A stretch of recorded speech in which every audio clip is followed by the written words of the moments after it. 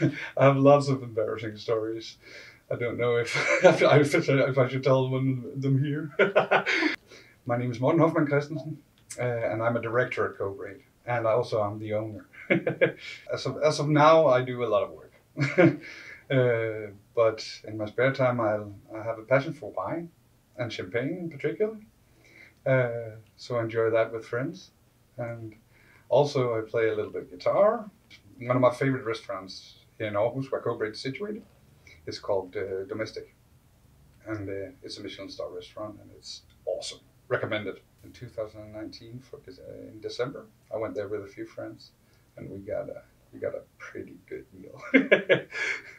I've always had an interest for wine since I was a child. My mother actually imported wine when I was a child from Hungary. that was the big deal back then. So I've always had an interest. Both my mother and my father, both of them had an interest for wine as well. So you can say I got it from my parents. So back in 2006, I didn't know what to do. Actually, I started education called multimedia design.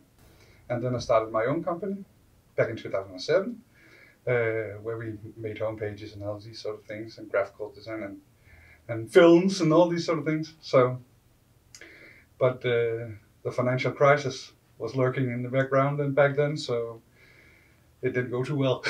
So then I got a job at this firm called Cimenticon, who made digital signage.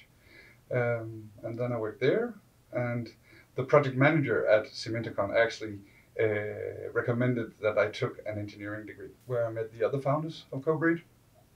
And that's pretty much the story. The idea for Cobrate itself actually started out when we were studying to become engineers. And we got in business with a guy, and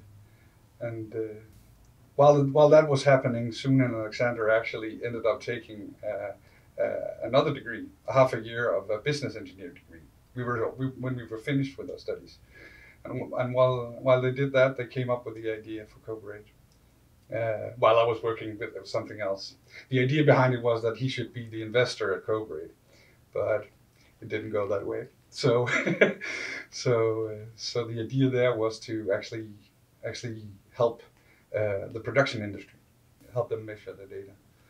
But found out that the production industry can be a heavy dance partner.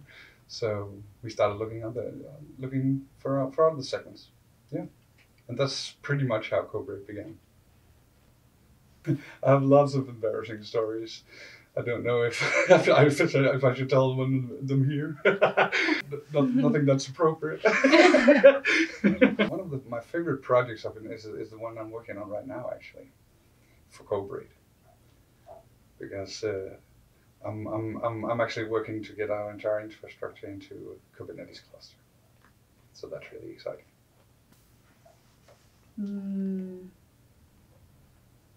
Yeah, I think that's good.